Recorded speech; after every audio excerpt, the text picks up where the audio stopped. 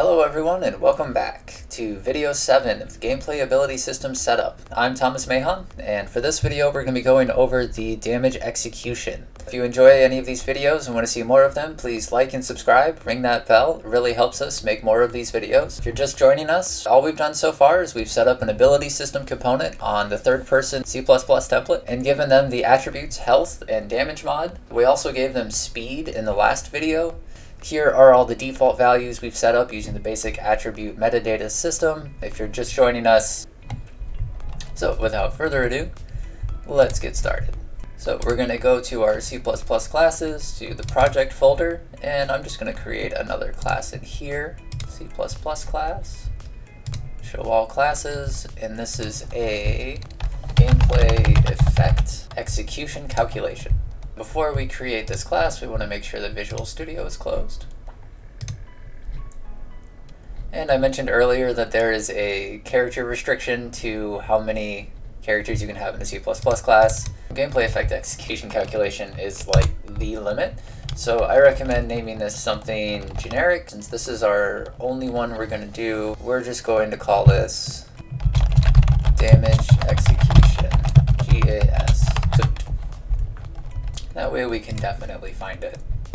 Alright, so now that that's done, it automatically opens up Visual Studio and opens up our C++ file. Let's jump over into our header and declare our functions. So actually the first thing we're going to do is we're going to change this to generated uClass body, because for whatever reason it doesn't do that correctly. We don't need to declare, we just actually need to define a default constructor. And this takes a constant object initializer. Alright, so we just want to make sure that we have this function. This is our default constructor that's created by being a child of the damage execution. So we don't actually need to define it in here because it's already defined in the parent class. Next thing we're going to do is we're going to grab our attributes. Now we've talked a little bit about how they're not actually just float values. They have a little bit more to them. They're their own little class doing their own thing. So in order to get them, we have to capture them. And the gameplay ability system has a macro system set up using structures that's really easy to use as soon as you sort of get it going. So I will show you all the tricks to doing that here. So we need to define a new struct, our attribute struct. We need to declare our capture definitions. And then structs in Unreal have their own constructor system. So you can just declare a new constructor. And we need in our constructor to define our capture definitions. We declared them, now we need to define them. And we need to pass in our player attributes, and in order to do that we actually need to include the player attributes file. And we want the health attribute. And there are two more variables here, the first of which is a target or source tag.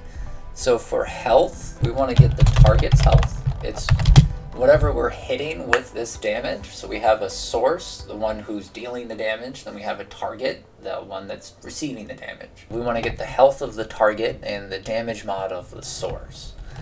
And then the final flag we have is a true or false, which is whether or not we snapshot the value. So what a snapshot does is it says when we create this damage execution, capture the value of this attribute at that time, or do we want to wait until we actually execute the execution? So we'll create it when the effect is created. So imagine you were firing a projectile. So the damage execution is created when the effect is created on the projectile, but it's not actually going to apply until it hits the target. So you want to get the shooter, the source, statistics when they fire the weapon, because if anything happens to them while the projectile is in flight, you don't want that to affect what the projectile is doing because it's already been fired. And then when you run the damage execution, you want to, at that moment, capture the value of the health and the armor and everything else you need from the target. So that's why we have this flag. So now we have our capture definitions that exist in this struct, and we need to jump back over to that constructor that we defined here. We need to make a struct of our attributes. And then there is a collection called relevant attributes to capture that exists in the damage execution class. So we need to add to that collection attributes.healthDef. So when we made these capture definitions, they created two properties for each attribute. So when we look at health, we can see health def and health property.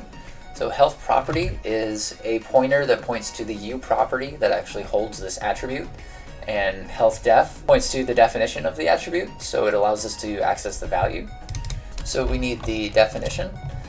And then we'll be able to add modifiers by default to any attributes that we capture. So we could modify a damage modifier and say, well, for this particular attack, for whatever reason, you're only going to get half of your damage modifier. But we don't want to do that with health. We don't want to even give the ability to do it. So we're going to add it to another collection called invalid scoped modifier attributes. And that just means it won't show up in the menu on the gameplay effect. And we'll get to that when we add this execution to a gameplay effect in just a minute. And then we need to implement the actual execution function itself, which is execute. Oh, I'm in C++ class. So this needs to be declared in the header file.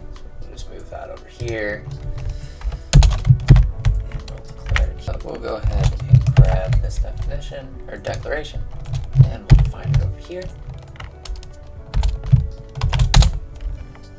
And then we will need to get some basic information out of our ability systems from the target and the source, and sort through these execution parameters. This is all just pretty basic stuff, so I'll just sort of run through it and explain it as I go. So we need a struct of attributes again, and then we need a spec. So this is our gameplay effect spec. So this just basically gives us the gameplay effect that owns this. And then we need the target and source ability system components. We're going to get these out of the execution parameters. And then we want to get a reference to each of the actors, the target and the source. And we want to do a little bit of error catching. And then we need a gameplay tag container for each of our target and source tags as well.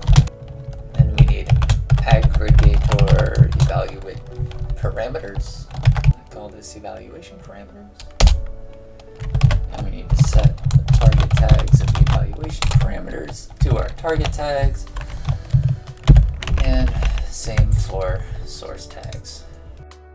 And then we need to get our capture definitions, and we need to set actual floats to them so we can do math with them. And we're going to attempt to calculate captured attribute magnitude, health definition. So now we're good to do a little bit of math, and for this we're just doing very basic math. We're gonna make a float damage done, and I'm just gonna hard code a base damage of 10. I'm gonna multiply that by whatever the damage mod is. And then our output, execution output. It's a structure, but it works kind of like a delegate. So we can add modifiers to the execution output. So when this execution is done, it's gonna execute this stuff. This is basically creating a function for evaluating the modifier data, modifying the health property by damage done. We're asking very nicely for the attribute to please reduce the health property by damage done. There's still a chance for it to back out and not do this function. We'll get more into that later. All right, so now we have our damage execution done. So now let's create a GE to hold this damage execution and then apply it to the player. So let's save this, go back into Unreal, we're gonna compile. Ability system component. So that means we need to have our ability system component in our header class. Compile again.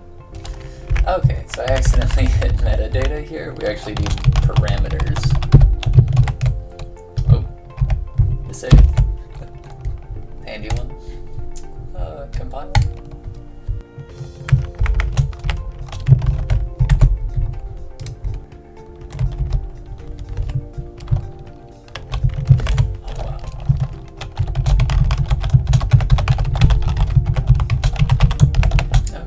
That's what happens when you don't declare what class it's in.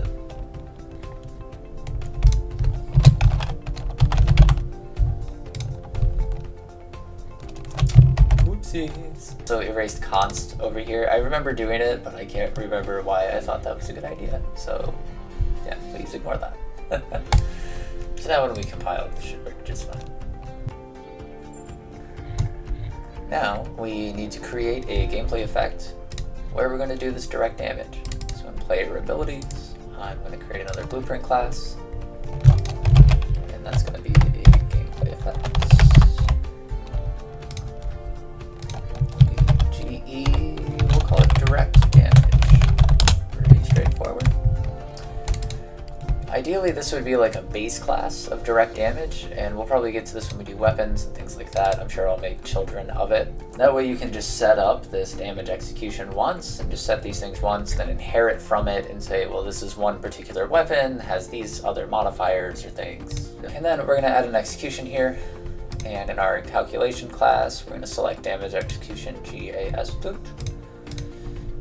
And that should do it. So our duration policy needs to be instant because damage is done instantly, unless we're applying it on a period or anything like that. We don't need to worry about stacking because instant effects aren't really added. You can also add tags, but the only thing they're really going to matter for is like application checks. So we could add tags for direct damage, but they're not going to be able to block other tags. They're just able to detect whether there's a tag they need to have for an application requirement on an instant effect.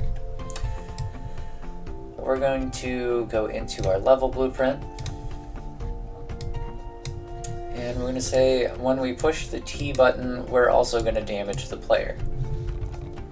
And we're going to go ahead and do apply gameplay effect to target, because I didn't really build it to not have a target. So our player will be targeting themselves. And then we will grab our GE direct damage, and that's what we're applying to our player from themselves. And if you wanted to clean this up,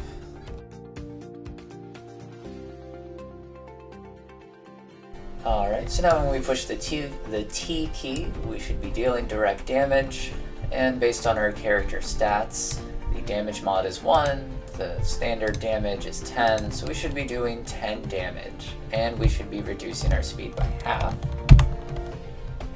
And it doesn't look like we are doing 10 damage. Well, that's not good. Okay, so we need to have a tag in here. Add a new.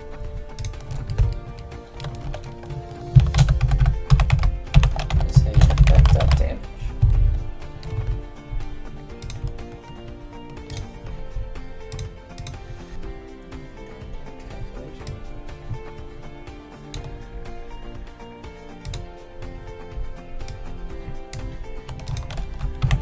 So we're hitting some sort of issue in the damage execution that is not applying damage. I found what our problem is here. The problem is that I declared this execute implementation function as public. It should not be public. It should just exist in the box. Alright, so now when we hit play, we can hit T, and our health continues to go down. And remember, we put a stacking rule on our speed, that it goes in half only once. Every time we hit T, we're taking damage. Now, you'll see that it will continue indefinitely and nothing happens. There's no deaths or anything like that.